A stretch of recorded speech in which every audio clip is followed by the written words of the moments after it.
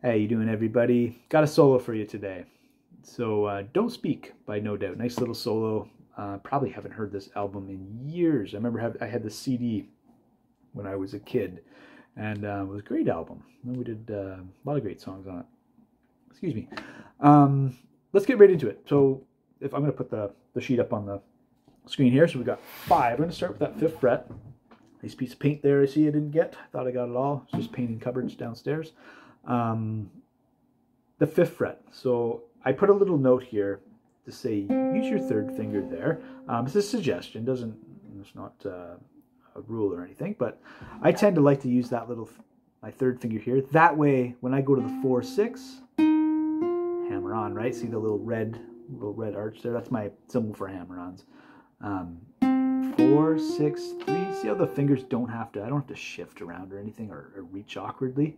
So we've got 5, 4, 6, 3, 6. Okay. Then I'm going to hit the 3 with my index finger on the 2nd string, 3rd fret 2nd string, and roll it. Finger roll. I used to hate those things. They're so awkward. I've come to love them. I don't know why. So I'm going to roll that 3, 3, and then my 3rd finger reaches 5, 6. So see what I mean? Each finger has a fret, and it just stays on. So let's try that whole first bar. So we've got, and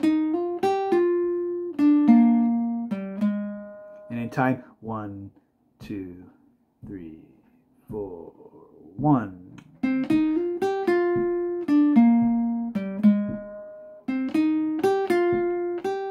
just went and played that 2nd bar there. So the 6 gets tied over into the next bar. So we've got 6, 5, 4, 3, 6, 3. Da, ba, ba, ba, da, da. Sometimes I play it like I go and hit the little 6 there as well.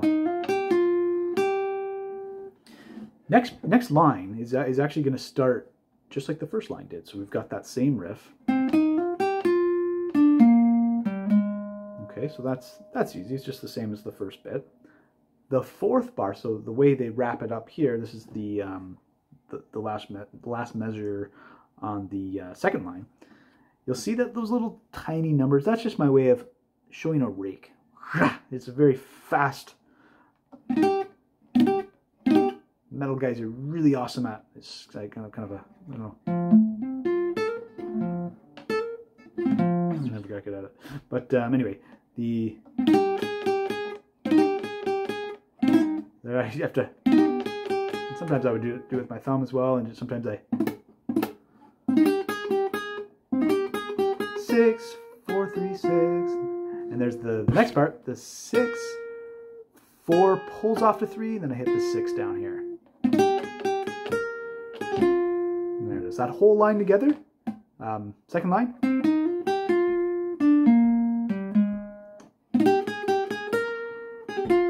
Another little rake happens down here on the 8-8-8.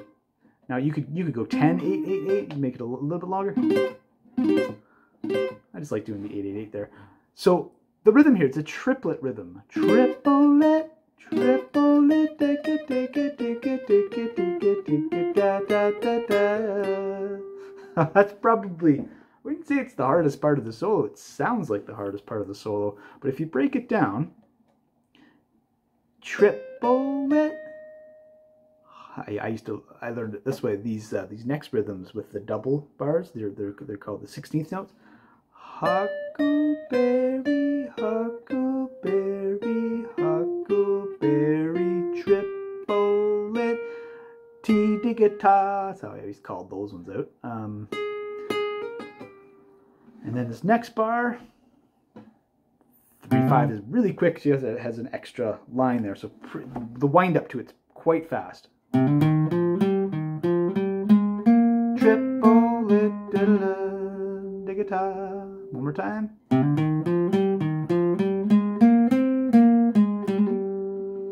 Let's try that whole thing all together.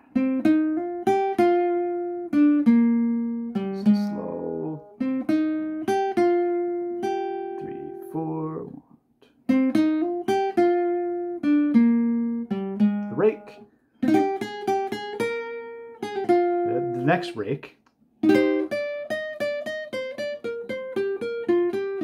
Triple-a-dent.